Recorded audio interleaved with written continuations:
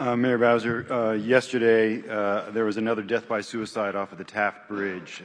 DDOT was in the process of assessing that bridge after the previous suicide earlier or later last year, and they have now said that they plan to put a suicide barrier up there on Taft Bridge and are looking at 2 other bridges, but they say it's dependent on funding. So my question to you about this is just funding. Will you find funding this year for the suicide prevention barrier at Taft? Will this have to go to next year's budget?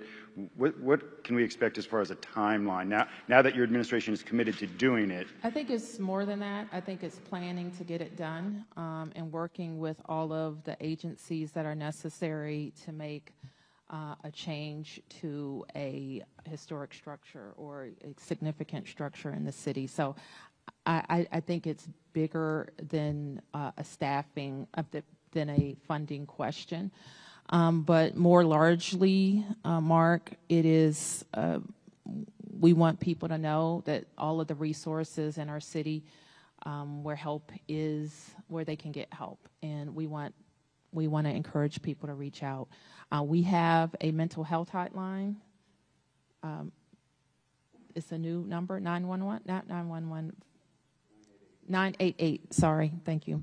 988, that if you dial can connect you to mental health resources, and we hope people will do that.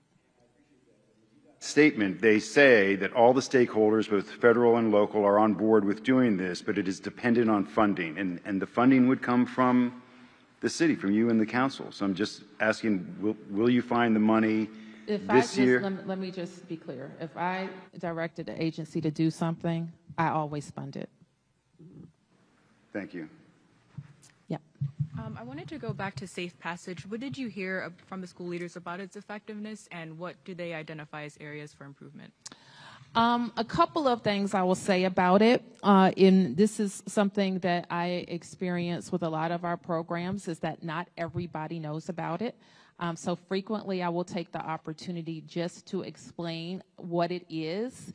And then some days following this, the chancellor and others are going to get questions like, how can I get involved, and how can we get our school community involved?